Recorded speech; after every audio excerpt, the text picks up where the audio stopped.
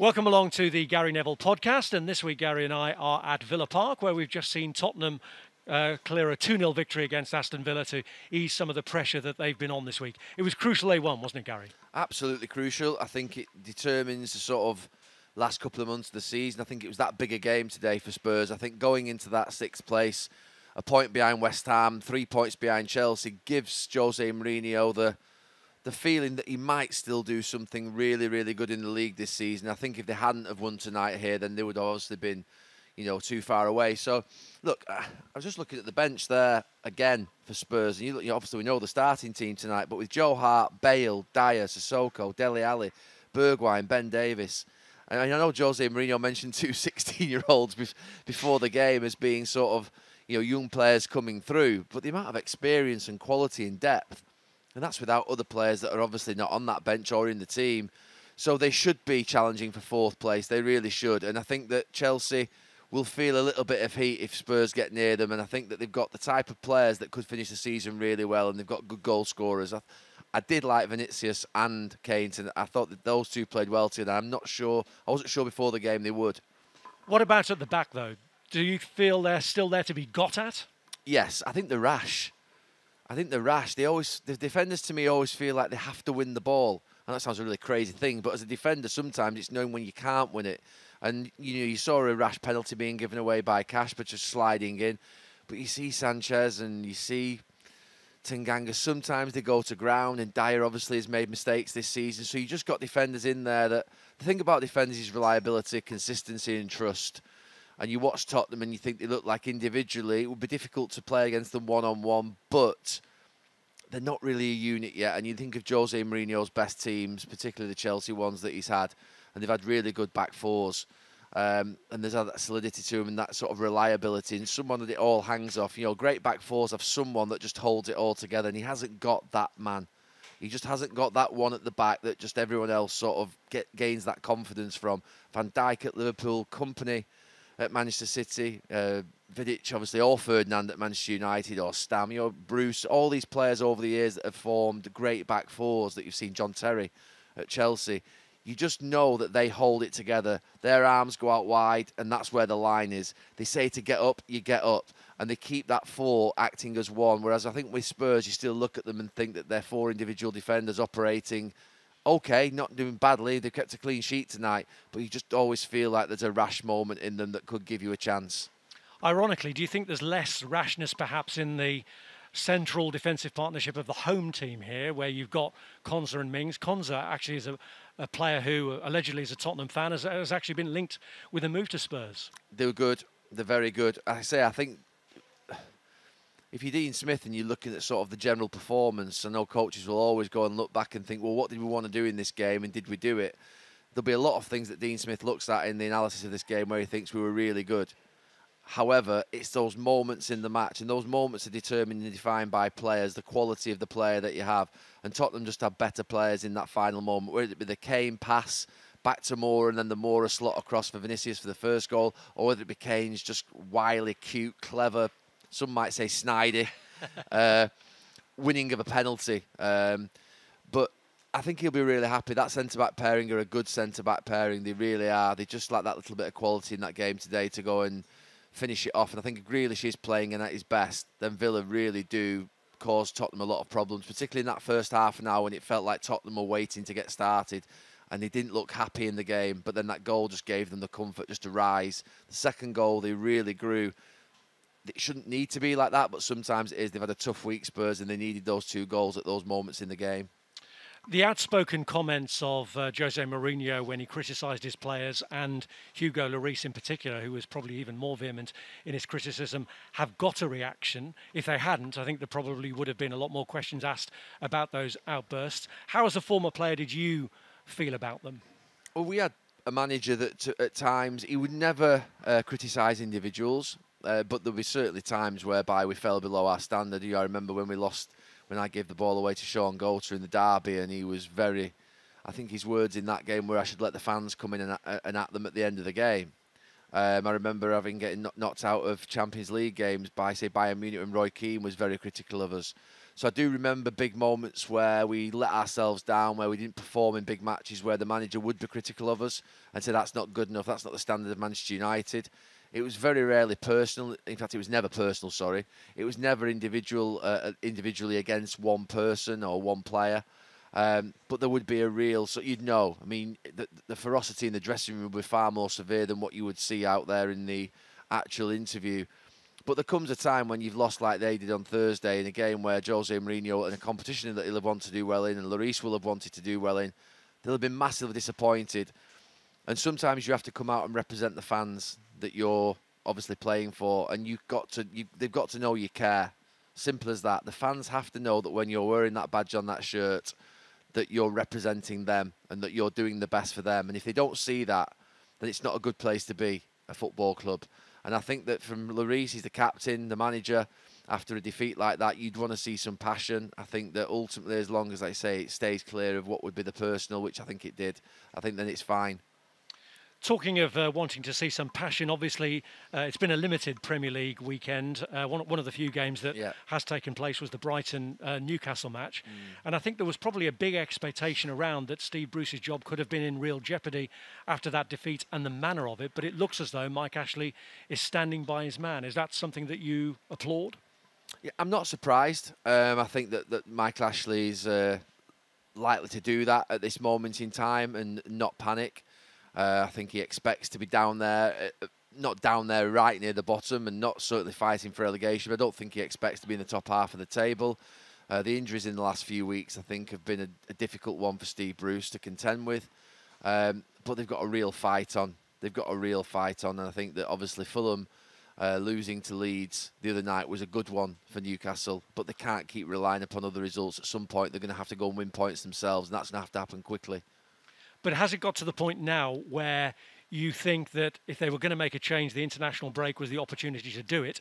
So now there's almost no point making a change. No, I can't see them making a change. This would be the point where you've got 2-3 weeks and you basically reset and you get a new manager in. This would be the point to do it. And if they said they're not going to do it, I doubt that they're going to do it at this point. I mean, the fans, we know what the fans think up there. We know that they're really unhappy with the situation, just generally in the club, but also with the manager. And they would, I think, support a change. But that's not going to happen, it looks like. Now, of course, the reason why there haven't been many Premier League matches is because the FA Cup has also been part of the weekend's football. First of all, of course, I have to ask you, Manchester United, another real roller coaster week going from Milan to then the defeat at Leicester. Yeah, I mean, it's been a good week. Not surprising that they go to Milan and do what they did because they're good away from home, beating West Ham last week. And then you think, I'm surprised that the team was weakened. I'm surprised that the team was rotated as much. I know he has been doing that, Ole Gunnar Solskjaer, but this was a real chance. And when you think about the semi-final draw that occurred at half-time in that game, which meant that the winner of the game between Leicester and Manchester United played Southampton, you just thought, I mean, it's not a gimme against Southampton in the semi-final by any stretch of the imagination, but what an opportunity. And I genuinely do believe that group of players need to win a trophy under Ole Gunnar Solskjaer. Yes, of course, finishing second would be the priority at the start of the season, but winning a trophy with that would be a real priority. Now they've only got the Europa League left, but that was a good one today to sort of go and, Leicester got a decent record at Leicester, and I was in the car sort of listening to it on the radio and thinking, they got back into the game, and I'm thinking, here we go. They go behind. You're not surprised with United away from home going behind. And then they come back and you think, and then you see the second one and the third one, and you think that'll be a massive missed opportunity, or could be a massive missed opportunity. And there'll be some really, I'm demoralised a little bit as a United fan tonight because I just felt that was a really good one to go for this season. Also, I think there comes a point whereby if you're going to catch Manchester City, you've got to beat them. You've got to beat them in a big game, in a big competition. Spurs have got that opportunity in a few weeks to win in a final.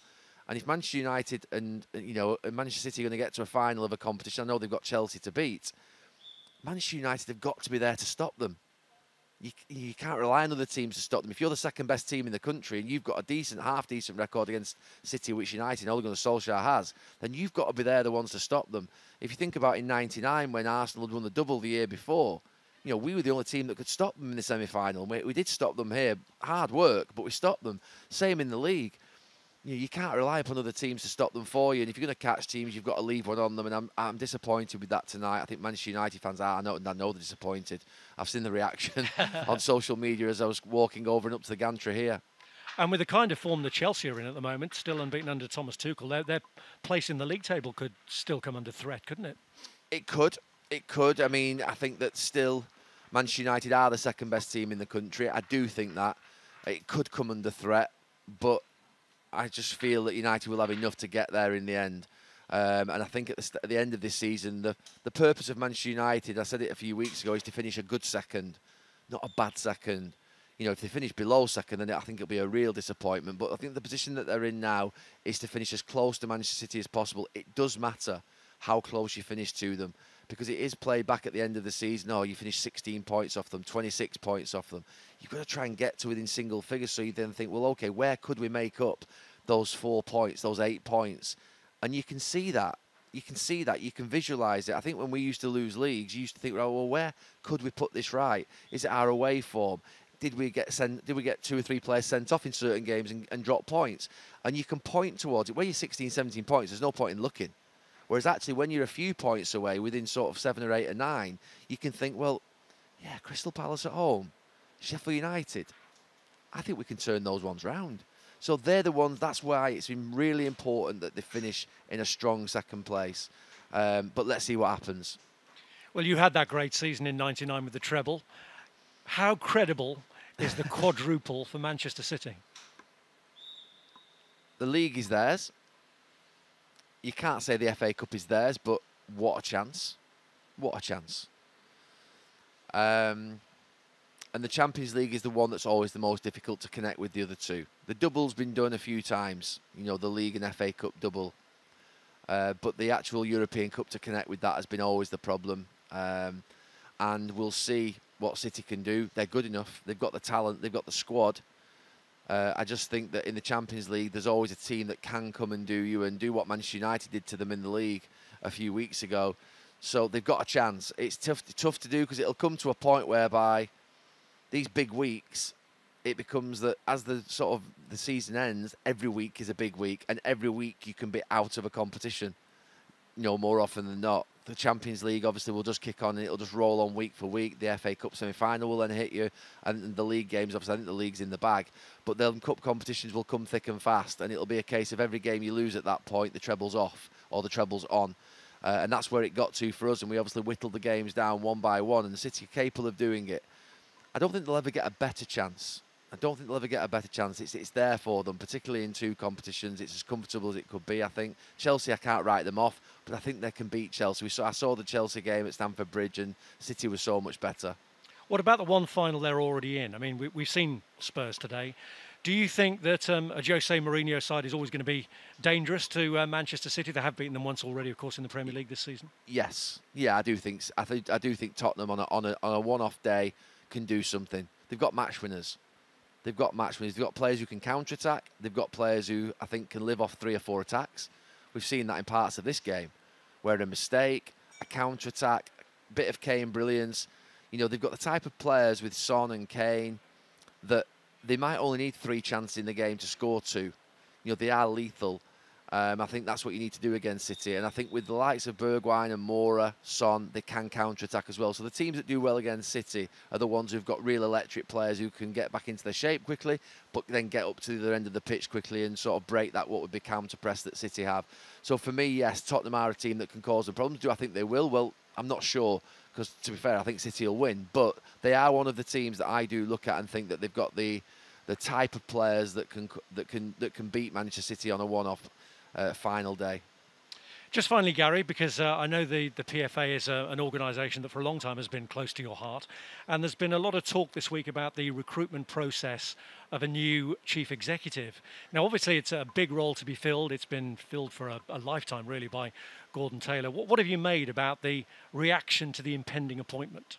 I thought it was an awful reaction. I mean, I saw it sort of when it first broke, and I thought, well, there's just a bit of the language I just didn't like. It was a little bit sort of derogatory, a little bit disparaging. You know, almost like, who is this guy? How's he got the job type language?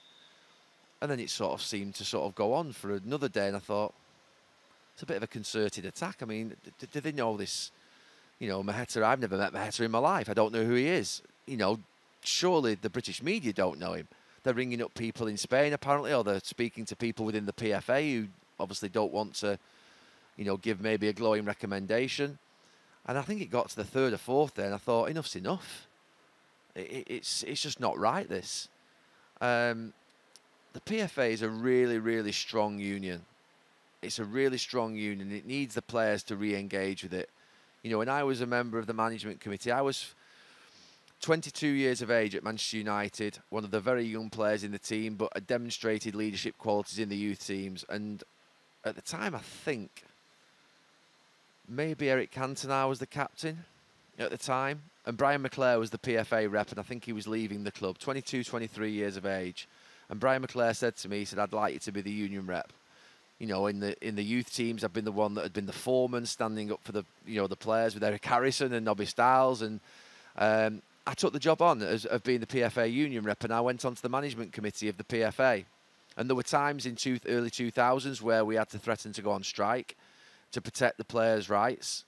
And that wasn't a time where the players, we're talking about players' rights being players on 200 grand a week. We're talking about the players who get kicked out of the game. You know, there is a massive amount of young players who get kicked out of the game, and the PFA funds their education, their well-being, their mental health support that they need through the sort of distress that they get caused from the dream being shattered.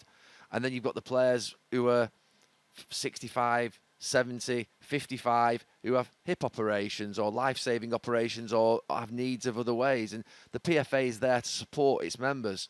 And it's important that football does that, and that the PFA do that. So we threatened to go on strike to protect the players' rights. And then you think about sort of the last 5-10 years where the money's got to a really high level, a big level, and there's less love for the players in that sense. But we should still think about those players who need it, the younger ones in the game who sort of, like you say, do need that support. And to me, Gordon Taylor has been a great servant for the game, a great servant for the PFA. But we've surely got to, as members and ex-members, welcome.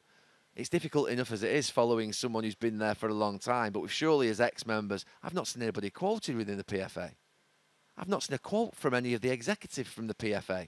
I've not seen a quote from anybody saying, we welcome Maheta to England. We welcome him to come and look after the PFA. We welcome him to come and look after our union. I've not seen any of the players out on this pitch or any other pitch in the country. Where are you all? You know, the media are absolutely blasting your new guy, the guy who's going to come in and take the union forward in a difficult time, in the middle of a pandemic, where there's big charity commission investigations, there's been an independent review with what would be recommendations to come out of it.